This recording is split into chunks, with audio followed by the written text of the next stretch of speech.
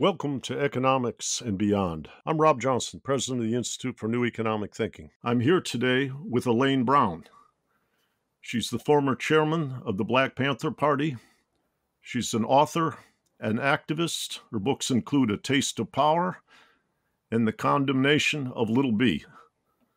She is also the CEO of Oakland and the World Enterprisers, where she creates businesses for former incarcerated people and underserved people, and she's working on the building of 79 housing units in the Oakland area to support these people and their living standards.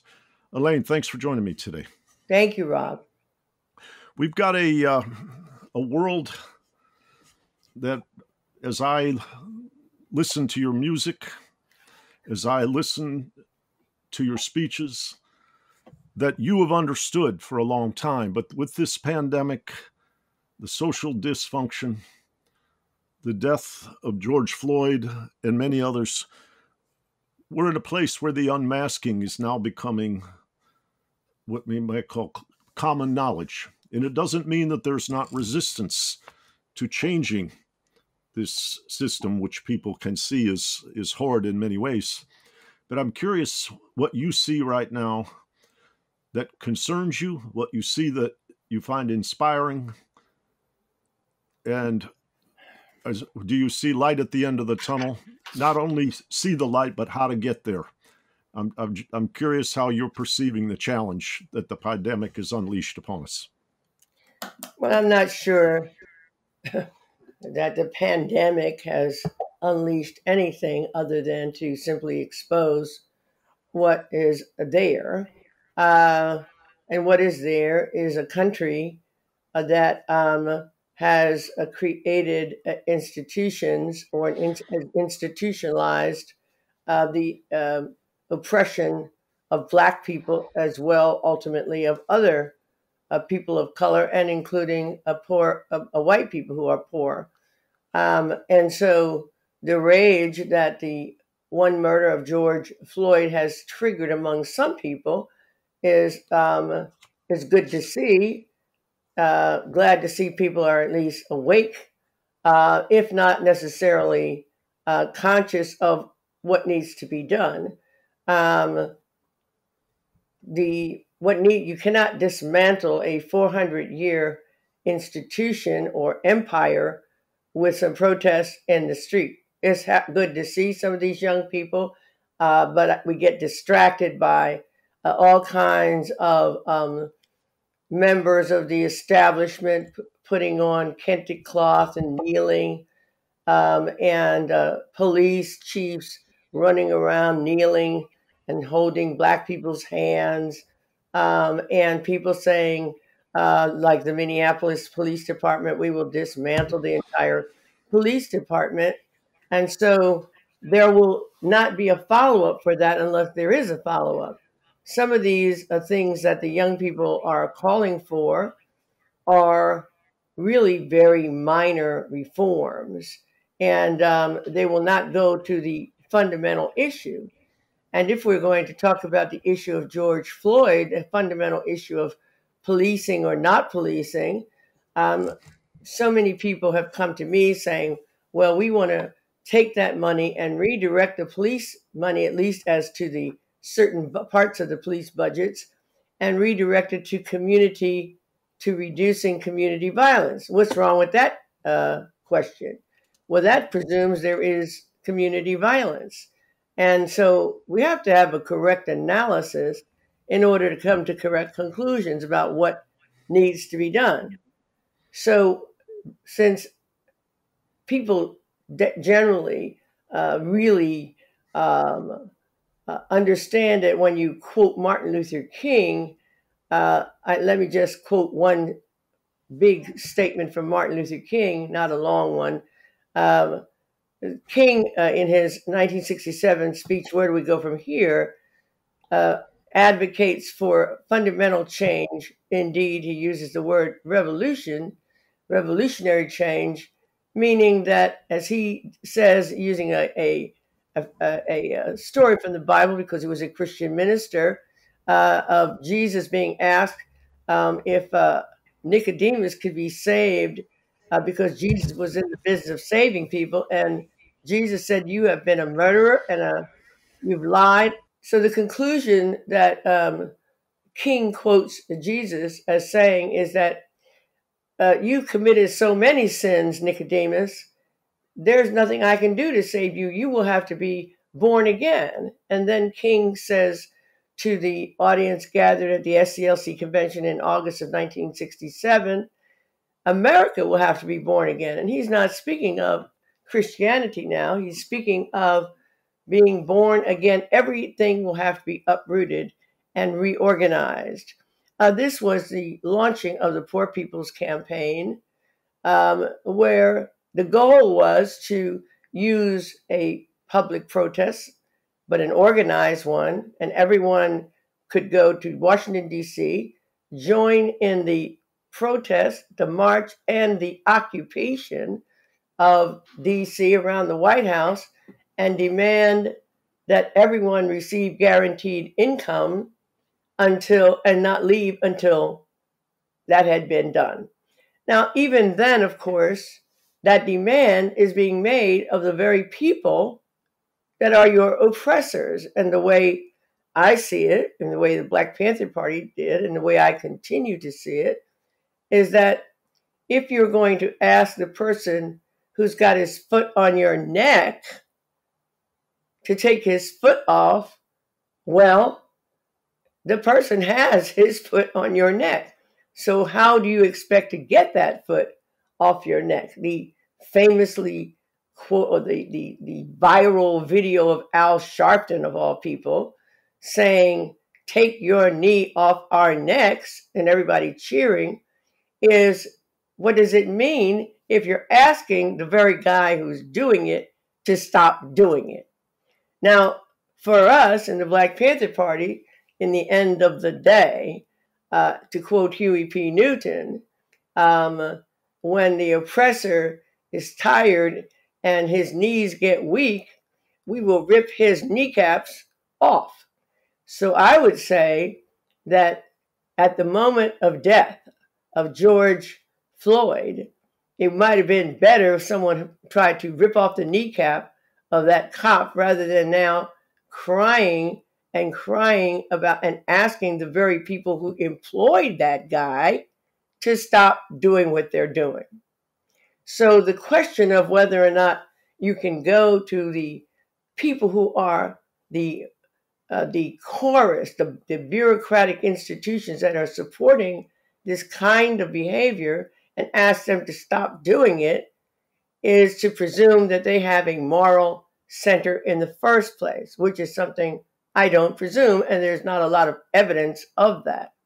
To ask bankers, big corporations to redistribute their wealth and to think that's really going to happen by simply marching in the street and annoying people or and having reports, distracting establishment news reports saying things like, "Oh, well, there's the good marchers, the good peaceful protesters, and the bad protesters who are throwing rocks and disturbing everybody."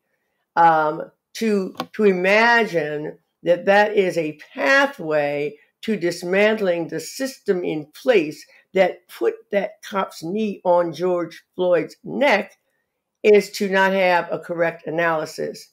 But I'm happy to see that the spirit of some sort of opposition is finally reappearing. But we certainly saw this back in the 60s, and we've seen it in other periods of time. And, given social media, it certainly can, attract and ignite action of this kind. But the question is whether this action has any potential for change. And I think it has the potential for change only if it comes to be developed into an organized force that is going to start the long, hard march of trying to dismantle those institutions that have kept Black people oppressed for since the beginning of this country in Jamestown. Well, I can't help but cite your famous song, "Seize the time is now, seize the time, and you know how." I want to go a little deeper with you into the question, which I think is the right question, is asking people who are in that bureaucracy to have a moral transformation, or asking a system which has proven itself to be systemically corrupt, distorted, and oppressive to somehow wake up, seems a little romantic, a little too idealistic. But what do you see as the ways in which to seize the time? What do we have to get at in order to, unlock transformation? Well, a song is just a song, so I wouldn't get too hung up on a song. It's just an inspiration. It's like a poem or any piece of art. It's just a song. It is not a direction. It is, in that case, I was attempting to use a song as part of the work I was doing, but my song comes second to work. As Che Guevara used to say, words are beautiful, actions are supreme. There is no one answer. There's no panacea for this. This took 400 years to develop. So there's no, well, how do we seize the time? Well, I have no idea. If I had an idea how one big sweep of the hand or somebody's activity would change everything, I would certainly have done it by now. So there isn't any one answer, objectively speaking. And when we look at the analysis, when the United States government was formed at the end of the Revolutionary War, and the Continental Congress met in 1787 in Philadelphia, where I was born, and I like to say that only because it likes to call itself the city of brotherly love, but it's the city where the country put all of its documents, and all these smart men wrote all of these words about the equality of men and self-governance and what have you. Slavery, of course, had been in existence in the United States, slavery of African people brought here as captives for over 150 years by then.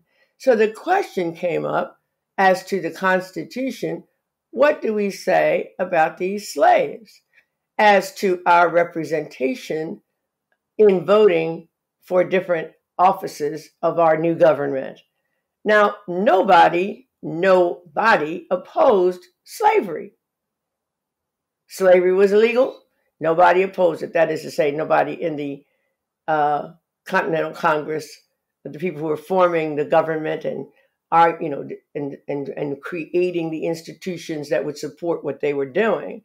Nobody had any problem with slavery. The question is, the Southern representatives at the Continental Congress wanted to count each slave as equal to one white man. Now, somebody might think, wow, equal? No, count was the question. And the Northern whites said, no, because that's unfair. You have all those slaves, and we don't have that many. We have them, and we are making money from them, but we don't have them. So the compromise, if you will, was to identify the Black in the Constitution as 3/5 of a person or a man. Not value, just identify it for representational purposes.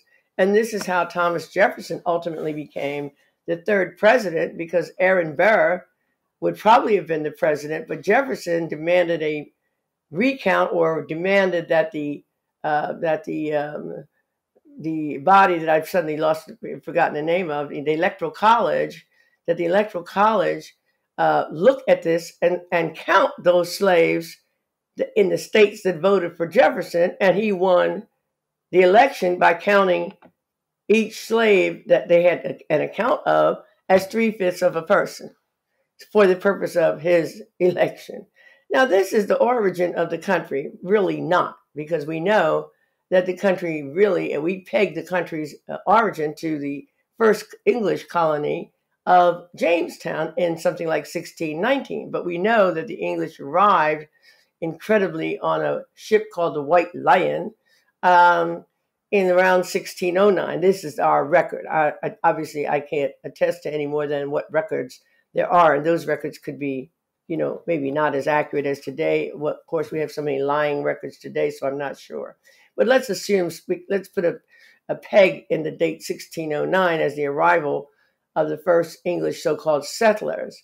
And the native people who were part of the Powhatan Confederacy led by Pocahontas' father, Chief Powhatan, gave these people food, tried to arrange things with them. Ultimately, the English wanted more and more, and they finally started burning down native homes and everything else because they couldn't find enough food, couldn't grow any food, in fact, started eating their dead, and this kind of thing. And then finally, the White Lion arrives, which was really called a privateer ship, which is really pirates because these people are armed ships.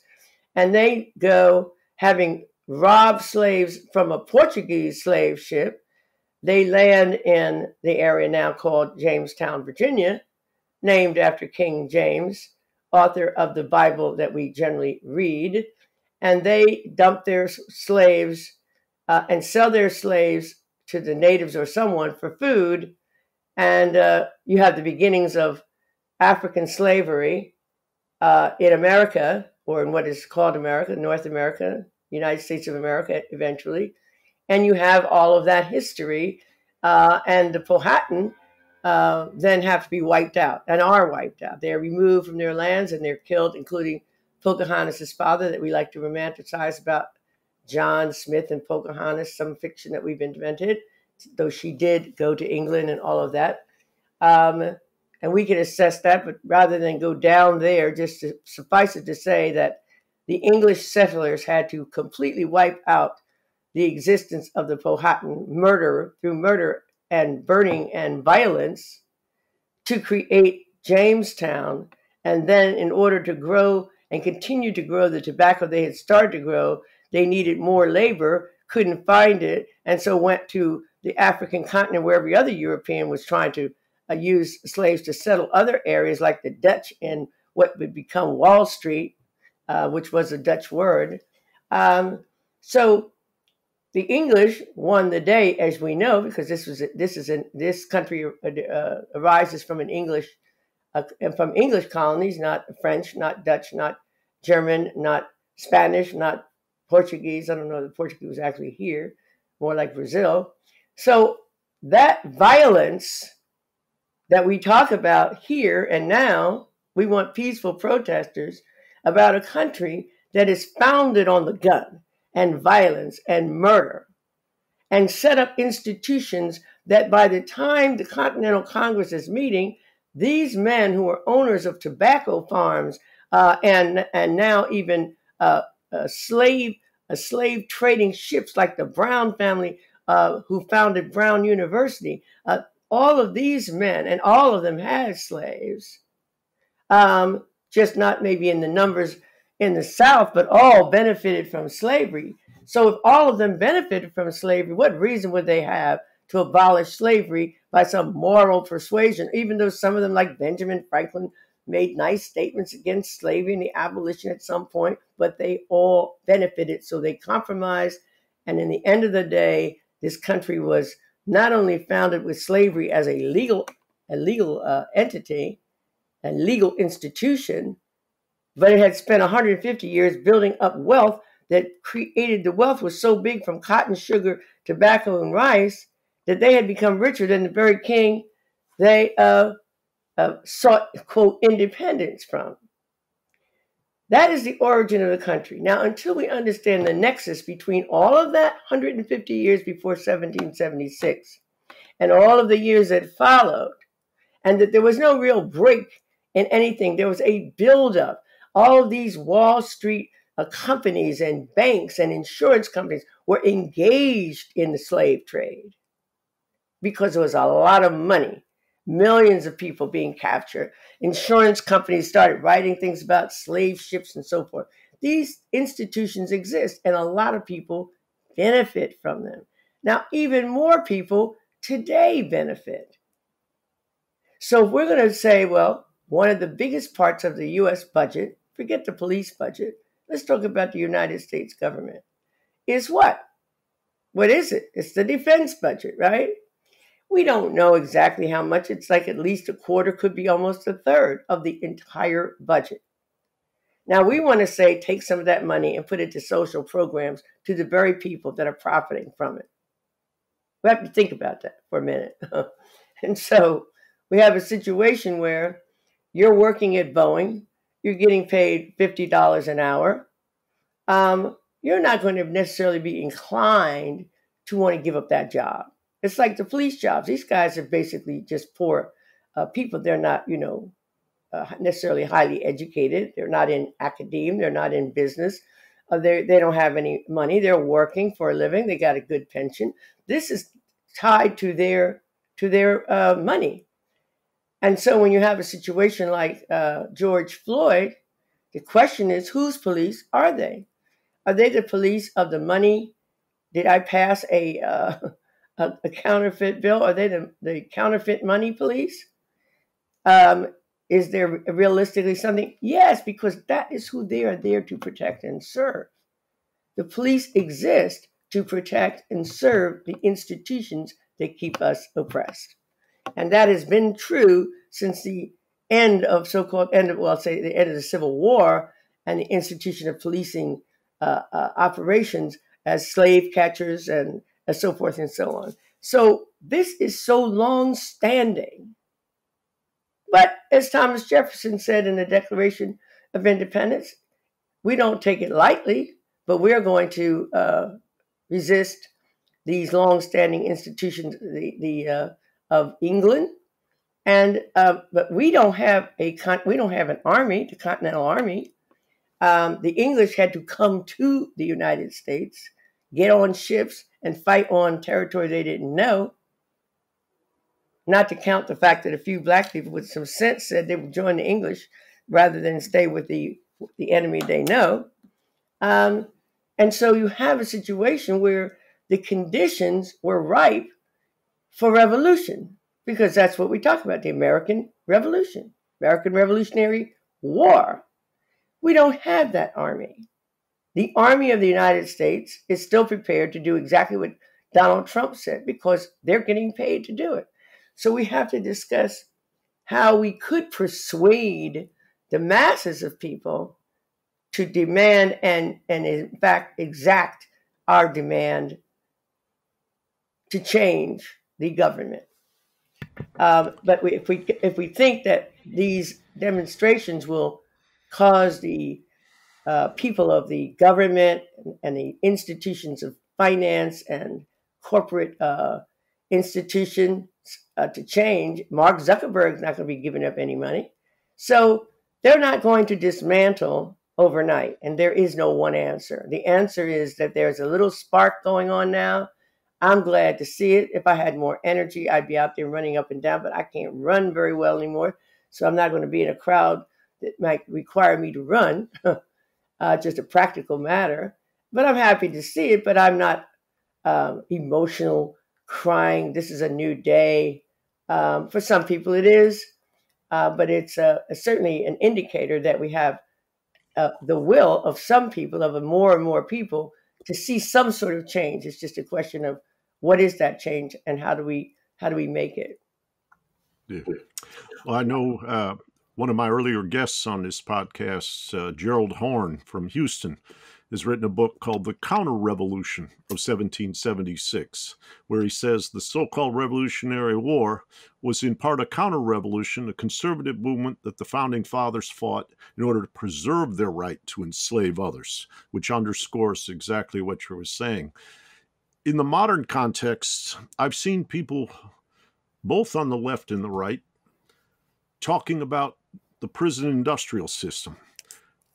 One of my guests last week, Wendy Brown, was talking about how much money is spent on the prison industrial system in California in relation to the education budget. And I was astounded.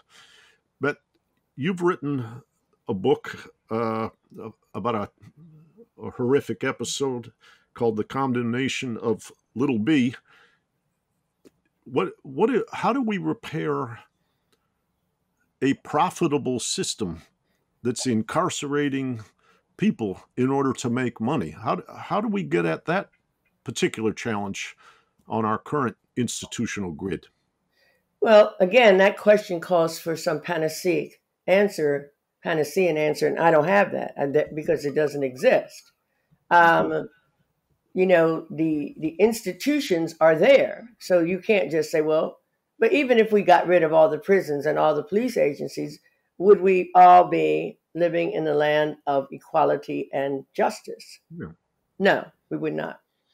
Right? We would not. That's right. No, we would not. The psychology is too deep, and Well, like it's you not a said, it's 400 psychology. years. It's not a psychology. These are real things that really happen. Yeah, yeah. No, that's right. But The but I fact would that say it's been that inculcated into the minds of people. For example, I lived in France for 7 years. And when I tell people in the United States, ordinary working people, ordinary people that I know, that essentially medical care in France is free, is essentially free for the French people, and even for people like me that had no citizenship standing per se. I was a visitor, or I had some relationship to a French person, and therefore I could be there. There was nobody putting me out. There's no immigration policy, certainly not on Americans. If I'd come from North Africa, that might have been different. But anyway, that there was the French had made a decision to put money into keeping their children and human beings healthy. So, for example, a young woman I know, a black woman was a model, a fashion model, and met her husband, a black man from the United States, and he had a job as a designer in France, and they met, fell in love, got married, and had a baby. And she had no job, no work, and she told me that all of her prenatal care was free or essentially free. Things like what would be comparable to $10 and $15, and this is in the 90s. And she said that for the first year, everything was paid for: children's diapers, a bed, car seat if you had it, or a stroller, what have you. All of these kinds of basic things, but food also, etc. And then they have a thing called the creche, that you can, if you're working, your children can be months old, and you can have daycare, as we would call it, for children even that young, and none of that stuff costs money. So people are like, no, how is that possible? They can't even imagine having medical care without having to pay. How is that possible? They imagine that if you see a doctor, you should have to pay. If you want food, you should have to pay. So you're right. There is a mindset that there's not even a way to think about this. So as to the people, particularly those who don't have the money to pay, it would be interesting if you could change them around by saying, why should we pay? Such as the Black Panther Party did when we instituted a free breakfast for children program. And people said, what? I should be getting free food? Well, yeah, you don't have any money. Your children are going to school hungry. And we're saying this is one little teeny thing that we can talk about that you can glom onto and have changed and instituted. Now, that was over 50 years ago, and people did. And they forced the school systems to put in free breakfast. And then, of course, the backlash was there's no free lunch and all that. But that's not the issue. The issue is you cannot isolate the prison system and this abstraction called the prison industrial complex, which was really a term that was invented by the Wall Street Journal. Wasn't exactly somebody from the left, and some people like to claim it, that did it, only because it went to Eisenhower's military industrial complex. The country is not living off of the prison system. The prison system is just one more arm of all the other aspects of profiteering and so forth that the country lives on. Every day, a lot of people get up, not poor people and ordinary working people, and review the stock exchange. Now, how do you imagine, which is changing money in hands all over the world in matters of seconds, nanoseconds, given technology, how do you imagine that you're going to take down all that trading in a single swoop. The prison industrial complex, as it's called, is nothing in comparison to that. Now, is that a reflection of one of the aspects of the oppression of Black people and other poor people? Because there's no rich people, generally speaking, in prison. Yes, it is. And it does have to be addressed and attacked. And that could be one or more arm of things. The education system is falling apart. So for someone to say, pardon me, we're spending more on the prison industrial complex than the education budget in California, what's the difference? Black people bled and died to enforce the 1954 Brown versus Board of Education of Topeka Supreme Court decision to desegregate public schools in America. Not only has that not happened, that is to say, desegregation, but the schools in the Black community, public schools, remain poorly funded, overcrowded, so forth, and the education is as it was in 1954. Now, taking money from the prison industrial complex and putting it into the budget is just one of these kind of little things that somebody does a little study and they want to talk about how bad things are, as if this is news. We have been fighting for the right to be educated. Let's just think about that. Since the end of the Civil War, we being Black people, you had people like Mary McLeod Bethune, who was burning bark to create pencils to educate Black children to read and write. We have been fighting to just simply create a place to be educated. Booker T. Washington creating Tuskegee Institute for educating Black children, getting money from white philanthropists, like so many others that created the other historically Black colleges, fighting toward the end of that century, the 19th century, to try to find some way to at least have be conscious in a foreign land that we don't have any much to do with this country. So we have fought for education. But now you want to say to using that, what you said, California budget, why are we surprised? But what are we doing about it? If you are a guard in a California prison, you're probably making $150,000 a year. Now, what makes you think that the California Peace Officers Association, which was the biggest union, almost the biggest union in California, which was the biggest supporter of every single governor that has been around just about, especially including Jerry Brown, who the first time around, was a so-called liberal. Mm-hmm. But you got a big, powerful union like that. Do you honestly think you're going to convince these guards to dismantle the prison system when they're making $150,000 a year and most of them can barely read English? Seriously? So the question is, do we want to deal with that or not? But we watched this stuff expand, and the expansion of the prison system came under Bill Clinton. Now, where were these voices when Bill Clinton was saying, 3 strikes, you're out? Nobody was saying anything. Now, 20-some years later, that was 1994, so I don't know what that is, 94, 04, 14, more than 20 years later, 25 years later, you want to talk about how there's a prison industrial complex. Well, how did it happen? Because if we don't understand the problem, we won't understand the solution. Mm-hmm. I remember on election night in 2016, I was in Detroit, and I stopped by to see a Black gentleman who used to work in the medical office building where my father was employed. His name was Ulysses.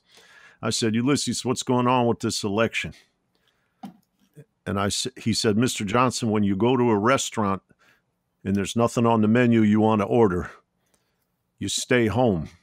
You don't eat there. And he said the Clinton family passed NAFTA, passed welfare reform and criminal justice reform, and people just not going to turn out. Now, obviously, the ramifications were that Donald Trump won Michigan's electoral votes, and that was not a wholesome outcome. But he was right.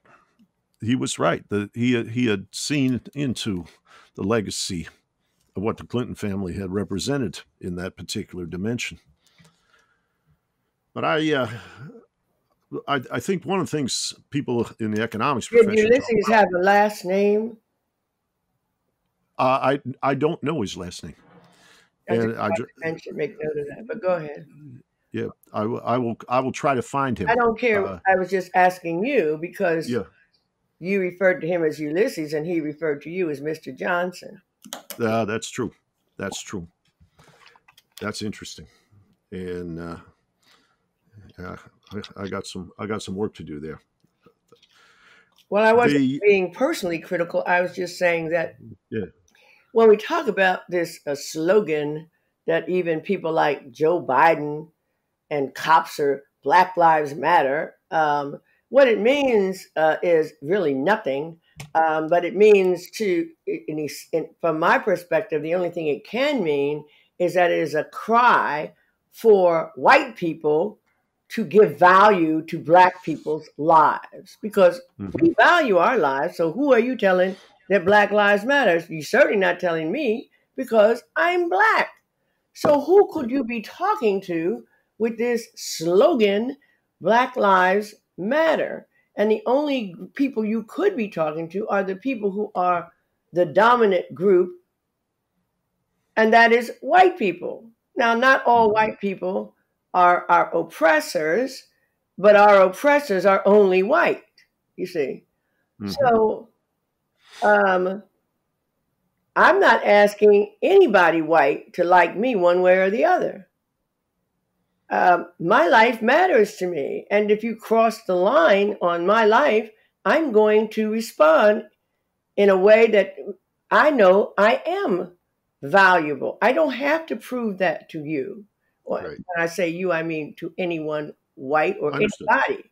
I don't have to explain myself. I saw a superintendent of the public school system of something like Palm Beach, Florida, or some Palm something, Florida, who was the first Black, and they're always the first Black in 2020, no less, and the first Black superintendent of schools of wherever, Florida, is in an interview on MSNBC talking about everything as everyone is. And he says, I have lived my whole life, he was 44 years old, he said, I've lived my whole life afraid to go outside that I might offend someone and get killed or get hurt.